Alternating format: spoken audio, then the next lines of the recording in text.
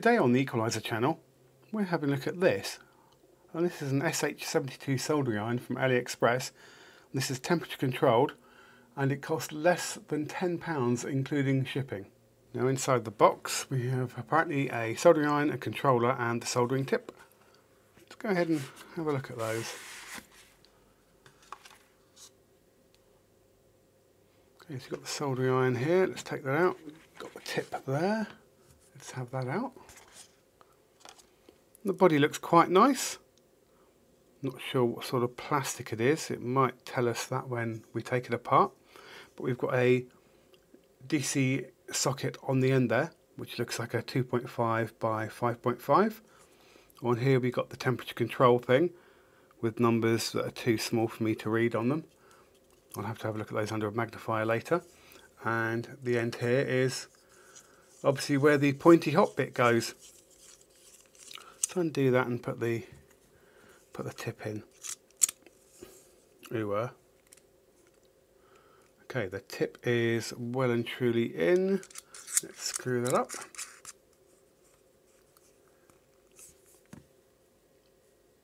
Seems quite nice. Obviously relatively reminiscent of the TS100 iron, but much cheaper and far less electronic-y. This iron can run from 12 to 24 volts. And according to the manual, at 12 volts it can output 18 watts, at 16 volts 32 watts, at 19 volts 40 watts, and at 24 volts a whole 65 watts. Of course that might be a complete lie, but regardless I'm going to be running it off at 19 volts today to see what it draws. And we've set the power supply for 19 volts with a current set of 5 amps. Let's go ahead and plug this in and turn the power supply on and see what the initial current draw is. Right, after sorting out a slight technical problem with the lead I was using being short circuit, let's go ahead and fire this up.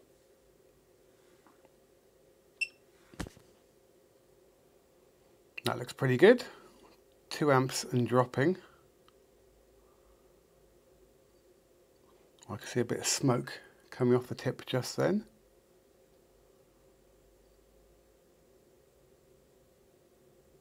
And currently it's drawing about 10 watts, something like that.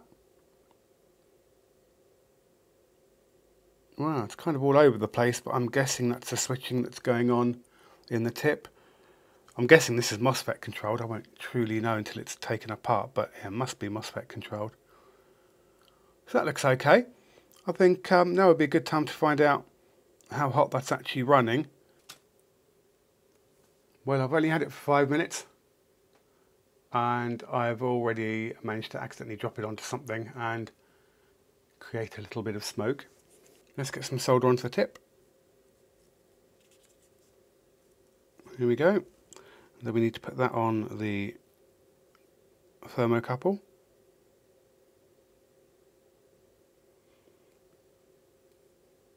Well, that's quite tasty, 431 Celsius. Wow, okay. Let's turn it down and see what its lower end is. Still burning solder. Let's try that.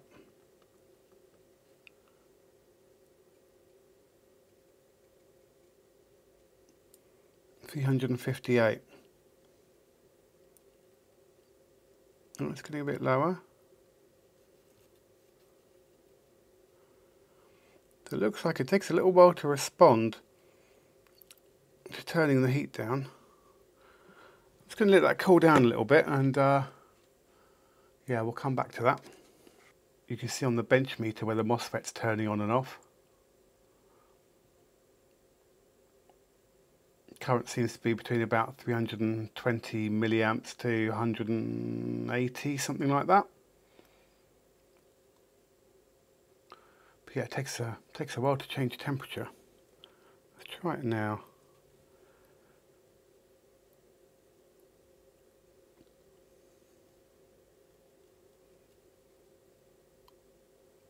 So it looks like its lower temperature range is about 210 245 maybe, something like that. No, even lower. Seems to be varying a little bit. Let's say 250. Let's see how long it takes to heat up to what it was at before. So we'll turn that around now. Put it on there.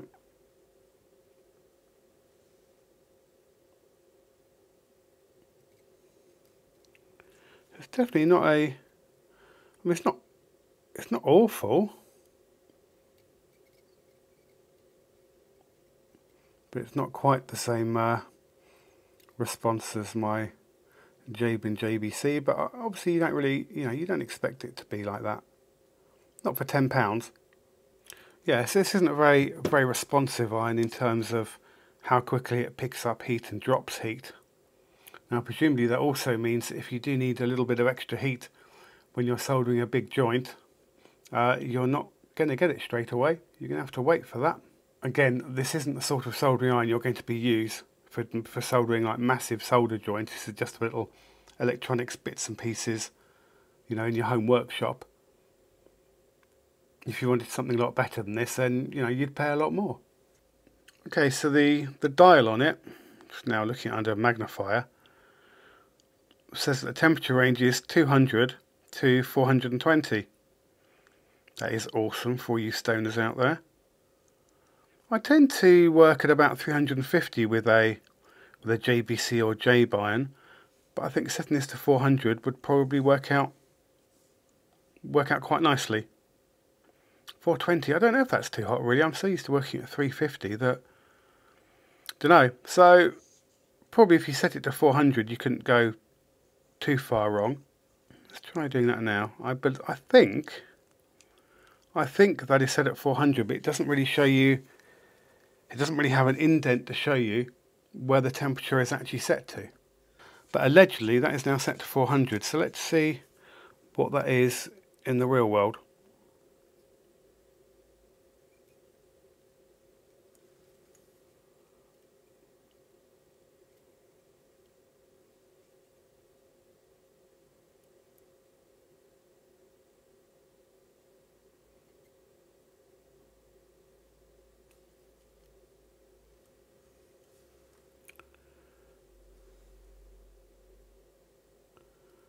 Well, it ain't 400, that's for certain.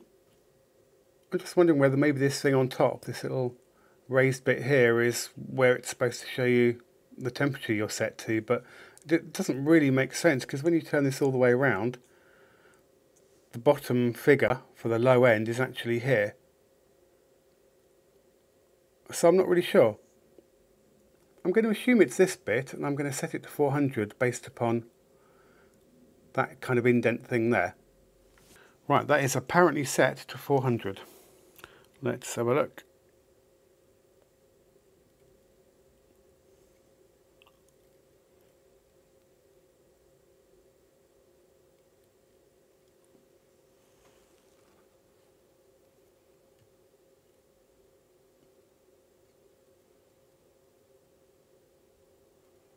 Yeah, it's about right. That's about 400. So the setting thing is, yeah, it's that thing there. That's what you line it up against, even though it can't really show you the bit that's actually down here. That's a bit weird. I'm going to be generous to this and just set it at the maximum temperature it can be, and then I'm going to try a little bit of soldering with it. That is now set at 420.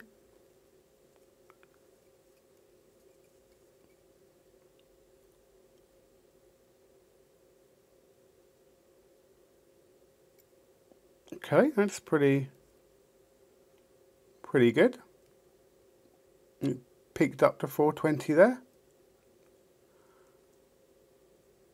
Yep, happy with that. I'm just going to try a little bit of soldering just onto this board, just onto the edge connector. This is an old board which doesn't work, so it's probably ideal for this. Let's zoom down a little bit and we'll just solder along here because these are reasonably large pads. We'll see what kind of a job it does of that.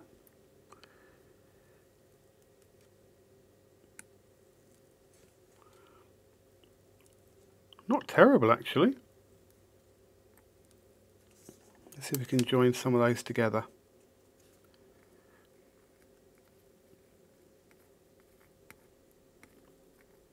Well, that's pretty good. Surprisingly good, actually.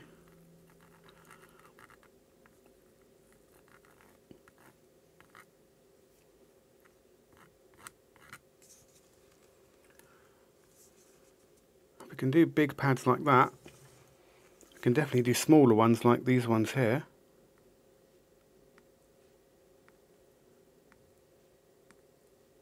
Yeah, look at that.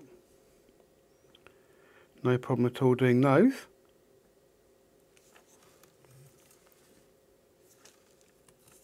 Let's try that on the other side that hasn't heated up yet, but yeah.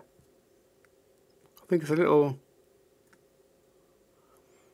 hobbyist soldering iron. I think this would be really great. The temperature is reasonably accurate. I had no problem doing these pads here. Let's do the rest of the edge connector and just see how that turns out. Honestly, I think this would be a really nice little soldering iron for hobbyists. I'm just not having any problems at all doing that.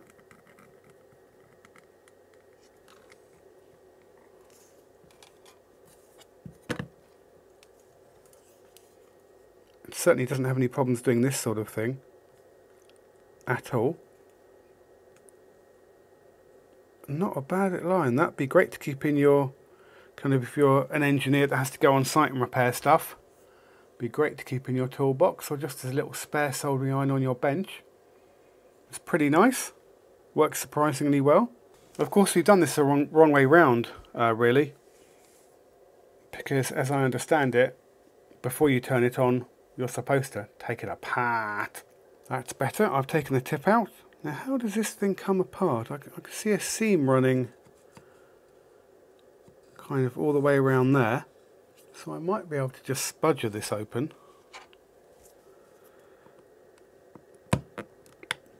Aha! Oh, it's it's clipped. It's interesting. Oh, this might not be. Might be non-destructive. Oh, that's nice. Okay. Let's have a look then. I take it this just comes out. Wow. Now, just immediately looking at this board, it doesn't have an awful lot on it. I mean, that could be a MOSFET and that could be a micro of some sort. So on here we have a TPC8107, and that is a MOSFET. And the other chip on here is an LM2904, and that's this chip here, and this is a dual operational amplifier. Now this is controlling what the MOSFET's doing based upon feedback from the tip contacts here and the potentiometer there. That is actually incredibly simple, and I really like that. I like the simplicity of that. It would probably be very easy to repair if you wanted to, although probably for £10 you wouldn't bother. And finally, let's have a look under the microscope and get a bit of a closer look at what the board looks like, what the soldering's like, and what components are on there. So we've got our connectors up here, the clips there for the soldering iron tip itself. There we have our MOSFET, a couple of support components on the side there. Some more discretes up here, mainly resistors. And then there we have our dual op amp.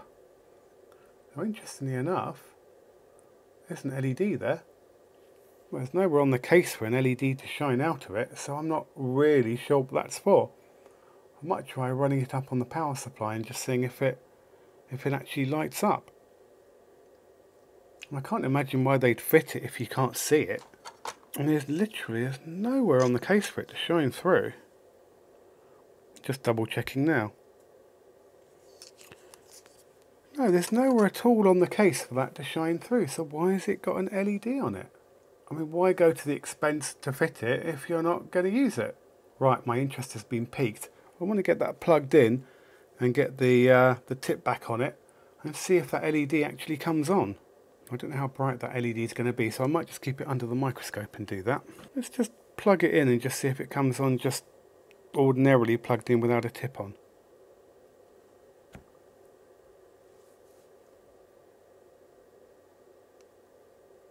No, nothing at all. Looks like one end of it isn't soldered. Look at that. Why is it there then? I'm going to put the tip on and just see if it comes on there. And if it doesn't, I'm going to resolder it and then see if it comes on. It's a mystery. Why is it there?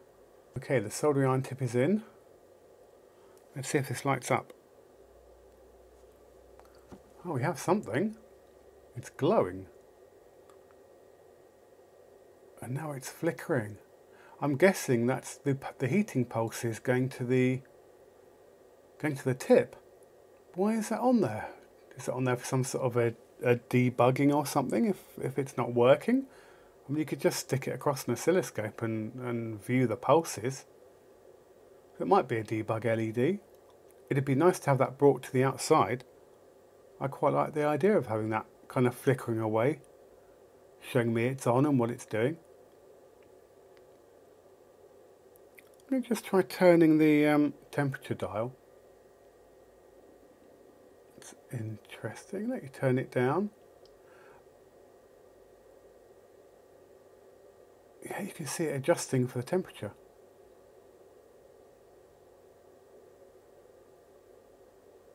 Let's turn it right down. So now obviously it's not supplying any power to the tip to cool it down. We'll just wait for that to drop.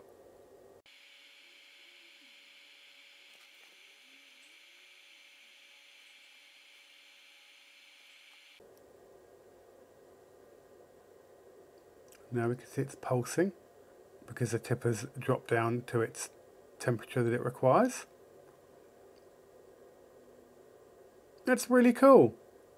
I definitely like the idea of having that on the outside of the thing itself. We could probably make it a little bit brighter. Change the resistor that's powering it, which would be easy enough to find out. Maybe make it blue because, well, obviously I'm obsessed with blue LEDs. And you have a little indicator just showing the pulses going to the tip. That's really, really cool. Right, I'll put it back together now, and there's definitely nowhere in that case, because the LED's around here, where that LED can shine out of. So it must be some sort of a debug thing, I guess. If you've enjoyed learning about the hidden secrets of a sub £10 temperature controlled soldering iron from AliExpress, please like and subscribe. Thank you very much for watching this video. Goodbye.